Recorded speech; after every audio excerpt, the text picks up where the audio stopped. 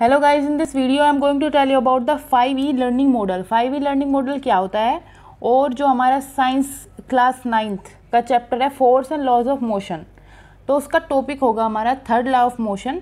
तो इसको लेकर हम कैसे लेसन प्लानिंग कर सकते हैं। थर्ड लॉ ऑफ मोशन अगर हमें पढ़ाना है तो उसमें 5E लर्निंग मॉडल को हम कैसे ऐड कर सकते हैं, 5E का क्या मतलब है और इसके अकॉर्डिंग अगर हम पढ़ाई कराएं तो उसके क्या क्या बेनिफिट्स है और हम कैसे ये सब करा सकते हैं, ये स्टेप्स कैसे होंगे, ये हम वीडियो के अंदर देखेंगे। तो पहले हम जानते हैं कि 5E होते क्या है। ये कंस्ट्रक्टिविज्म जो अप्रोच थी, आपने फिलोसफी के अंदर कंस्ट्रक्टिविज्म पढ़ा होगा, जिसके अंदर बच्चे जो है वो नॉलेज को अपनी प्रायर नॉलेज से कंस्ट्रक्ट करते हैं, नई नई नॉलेज को, जो उन्हें प्रीवियस चीज़ों के बारे में पता है, उन्हें जो नॉलेज है, एक्सपीरियंसेस है, उनसे भी अपनी नई नॉलेज को खुद कंस्ट्रक्ट करते हैं।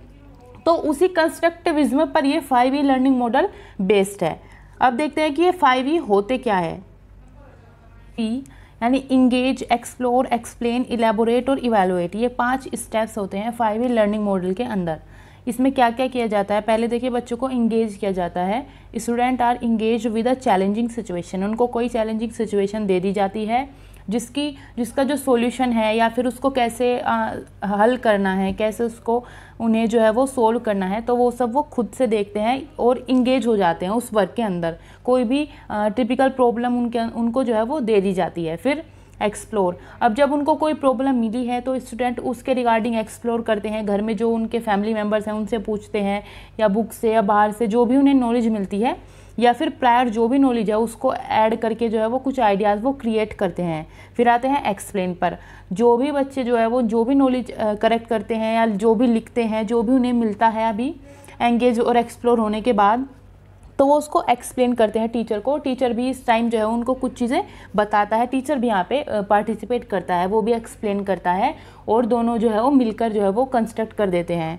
फिर बात करें इलेबोरेट की, तो student apply their knowledge towards new situation, knowledge is डीपन्ड and extended, तो जो भी फिर नई सिचुएशन आती है उसके रिगार्डिंग स्टूडेंट जो भी उसके नॉलेज बनती है उसको अप्लाई करता है और नॉलेज को फिर जो है वो देखा जाता है कि इसने कितना सीखा है, कितना सही नहीं सीखा है, जो भी वो ऐड करता है। फिर आता है इवैल्यूएशन, जहाँ पर स्टूडेंट ने जो भी सीखा है वो उसका रिफ्लेक्शन देता है, मतलब अपने आइडियाज़ में उस चीज़ पर जो भी वो सोचता है, जो भी उसकी समझ बनती है वो उसके बारे में टीचर को बताता है। टीचर रिलेटेड क्वेश्चंस उससे पूछता है और उसके आंसर से जज करता है कि बच्चे ने कितना सीखा है, उसका जो लर्निंग प्रोसेस है वो कैसा हुआ है, और यहीं पर उसका असेसमेंट किया जाता है।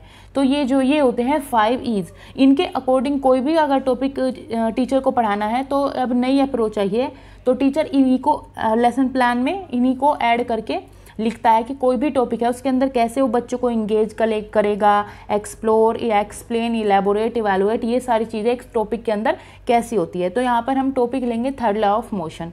तो अब आप उसमें देखिए कि कैसे हम ये जितने भी 5E's है इनका यूज़ करके एक लेसन प्लान को बना सकते हैं।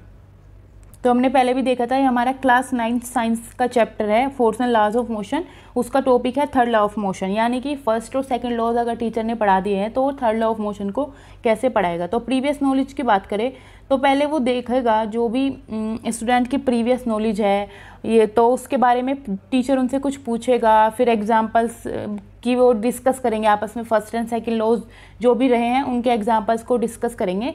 फिर आता है टीचर कैसे उनको इंगेज करेगा। तो teacher engages student in the learning task by asking question related to their previous knowledge, जो भी उनकी प्रीवियस नॉलेज चैप्टर के रिगार्डिंग रही होगी उससे ही क्वेश्चन पूछ के वो उनको स्टार्टिंग में इंगेज करेगा। जैसे वो पूछ सकता है, जैसे इसमें फर्स्ट ही टॉपिक आ जाता है इनर्शिया, तो वो पूछ सकता है कि इनर्शिया का क्या मतलब है। तो स्टूडेंट जो है वो यहाँ पर जो भी लेसन प्लान बनाया जाएगा उसमें स्टूडेंट क्या जवाब देंगे, क्या उनके आंसर्स हो सकते हैं, वो भी जो है इस लेसन प्लान के अंदर लिखे जाते हैं। तो स्टूडेंट क्या बता सकते हैं कि a tendency to do nothing और टू रिमेन अनचेंज्ड। फिर उनसे पूछ सकते हैं फर्स्ट लॉ ऑफ मोशन बताओ, फिर स्टूडेंट इसके रिगार्डिंग भी वो बता देगा क्योंकि उसको प्रीवियस नॉलेज है इन चीज़ों की। फिर उससे एग्जाम्पल पूछा जाएगा for second law of motion या फर्स्ट लॉ ऑफ मोशन का भी एग्जाम्पल उनसे पूछ सकते हो, तो बताएंगे पुशिंग कार या कैचिंग द बेल, इस टाइप के वो एग्जाम्पल जो है वो बताएंगे। आगे बात करें तो एक्सप्लोर की, टीचर जो है फिर एक्सप्लोर कराने के लिए क्या करेगा, तो टीचर जो है वो अपॉर्चुनिटी देगा स्टूडेंट को कि वो अपनी सेंसेस को यूज़ करके अब एक्सप्लोर करे इस टॉपिक को। They are allowed to work together and build a case of common experience through the activities. Activities करके वो जो है वो आसानी से अपने जो भी एक्सपीरियंस है उनको शेयर करेंगे, वो इन्वॉल्व होंगे एक्टिविटी में और एक्सप्लोर करेंगे चीज़ों को, जा के खुद से करके देखेंगे और समझेंगे कि क्या उनकी क्या अंडरस्टैंडिंग इससे बन सकती है। जैसे एक्टिविटी क्या क्या हो सकती है, जैसे teacher takes a rubber ball and throw it towards wall and ask student to note down there observation. इस तरह की जो बॉल को फेंकना है उसका क्या ऑब्जर्वेशन रहा, इस एक्टिविटी में कौन सा लॉज का यूज़ हुआ है, वो ये सब खुद से देखेंगे। या फिर टीचर शो करेगा रॉकेट लॉन्च वीडियो स्टूडेंट को और फिर उन्हें बताएगा कि जब ये रॉकेट लॉन्च हुआ उन्होंने उनकी क्या ऑब्जर्वेशन रही, क्या स्पीड थी रॉकेट की, या कैसे जो भी प्रोसेस होता है वो उसको अपने हिसाब से जो भी वो उसमें देखते हैं वो ऑब्जर्व करे। अब टीचर जो भी उन्होंने ऑब्जर्व किया उसी के रिगार्डिंग उनसे क्वेश्चंस पूछेगा। तो कैसे क्वेश्चन हो सकते हैं, जैसे कि what happen to ball after striking the wall, तो स्टूडेंट बता सकते हैं कि ball bounce in backward direction after striking the wall, क्योंकि वो ये चीज़ जो है वो ऑब्जर्व करेंगे, देखेंगे। फिर वो उनसे पूछ सकते हैं what you observe in rocket launch, तो उसमें भी स्टूडेंट बता सकते हैं कि एक्शन और रिएक्शन होता है, कि पहले जो है रॉकेट ऊपर जाता है फिर नीचे उसमें फोर्स लगता है, इस तरह एक्शन रिएक्शन जो है वो होता है, जितनी स्पीड से ऊपर जाता है उतनी स्पीड से नीचे भी जो है वो फोर्स लगाता है। Why the balls bounced back, फिर उसके रिगार्डिंग भी वो बताएंगे कि बॉल्स बाउंस बैक इसलिए होती है क्योंकि बॉल भी जो है वो फोर्स को एक्सर्ट करती है। तो ये सब क्वेश्चन जो है यहाँ पे बने। इस तरह देखिए आप कैसे वो थर्ड लॉ ऑफ मोशन की जो भी स्टेटमेंट है उसको खुद ही कंस्ट्रक्ट कर सकता है। फिर आएगा एक्सप्लेनेशन पर, तो टीचर यहाँ पर एक्सप्लेनेशन जो है वो क्लियर करेगा, उन्हें बताएगा कि क्या ये थर्ड लॉ ऑफ मोशन होता है, क्योंकि एक क्लियर एक्सप्लेनेशन अगर टीचर से मिल जाता है तो फिर उनकी अच्छे से लर्निंग हो सकती है। जैसे जो भी ऑब्जर्वेशन हुआ वो उसी को ऐड करके एक उन्हें एक्सप्लेनेशन देगा कि the Newton's third law of motion states that every action has an equal and opposite reaction. उन्होंने रॉकेट लॉन्च में भी वही देखा और बॉल थ्रोज की उसमें भी वही देखा। और इसका मतलब है जो भी स्टेटमेंट रहेगी इसका मतलब है there is a pair of force acting on the interacting objects, the magnitude of the forces are equal and the direction of the force on which the first object it opposite to the direction of force on the second object. तो ये चीज़ें वो बच्चों को बताएगा। फिर वो example देगा, जैसे कि when a person walking on the floor, तो एक्शन इसमें क्या रहा कि जो फुट है वो पुश करती है डाउन एंड बैक को, और रिएक्शन जो होता है फ्लोर भी पुश करता है अपवर्ड, अप और फॉरवर्ड को। तो ये चीज़ें उसके अंदर आएंगी। फिर वो अलग से और एग्जांपल देगा ताकि बच्चे जितने ज़्यादा उन्हें एग्जांपल मिलेंगे जितनी वो एक्टिविटी करके देख पाएंगे। लिमिटेड टाइम होता है तो जो भी एक्टिविटी में करेंगे वो तो कर ही रहे हैं, बाकी अगर अलग से टीचर उन्हें एग्जांपल देंगे तो उन्हें कॉन्सेप्ट अच्छा क्लियर होगा, डेली लाइफ से वो इजीली रिलेट कर पाएंगे। फिर एक्शन में वो बता सकते हैं release of air in downward direction. फिर रिएक्शन जैसे balloon move in upward direction, ये रिएक्शन हो गया। फिर आता है इलेबोरेट।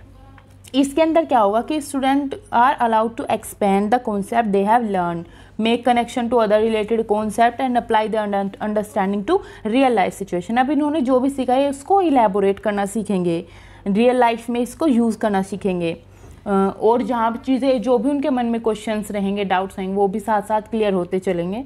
फिर बात करें इलस्ट्रेशन कैसे हो, चार्ट से हो सकती है, firing A bullet from a gun, a person jumping of A small rowing boat into water. तो ये चार्ट के थ्रू ये इलस्ट्रेशन हम बच्चों को करा सकते हैं। तो उनके और एग्जांपल्स यहाँ पर बन सकते हैं, और इसमें भी स्टूडेंट के अलग अलग रेस्पॉन्सेज आ सकते हैं कि जब बुलेट को फायर किया गया, the bullet एक्सीलेट in the forward direction and exert the same force in backward direction on gun. जब भी जो है वो गन चला जाती है तो पीछे भी एक झटका लगता है, तो वो इसका एग्जाम्पल होगा। ये क्यों होगा बच्चे इसको बता पाएंगे यहाँ पर। और पर्सन जो जंप करता है बोट के अंदर, तो इसमें भी जब उसका भी वो रेस्पॉन्स दे पाएंगे कि when a person jump of A small rowing boat into water then he pushes himself in forward direction towards water and exert the same force on boat in the backward direction. Same force वो backward direction में exert करेंगे जितना वो forward में लगाएंगे। तो ये student बता पाएंगे, वो इतने एबल हो जाते हैं इस स्टेज तक।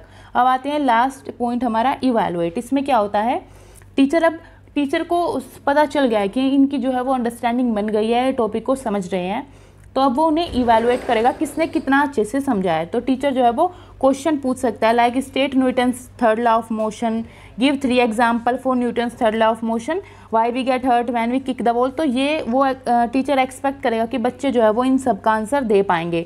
तो जितने बच्चे जितने अच्छे से आंसर दे पाएंगे उसी के अकॉर्डिंग वो उनको इवैल्यूएट कर लेंगे। ये रहा हमारा 5E model of force and laws of motion chapter का। Thanks for watching, please like share and subscribe the channel.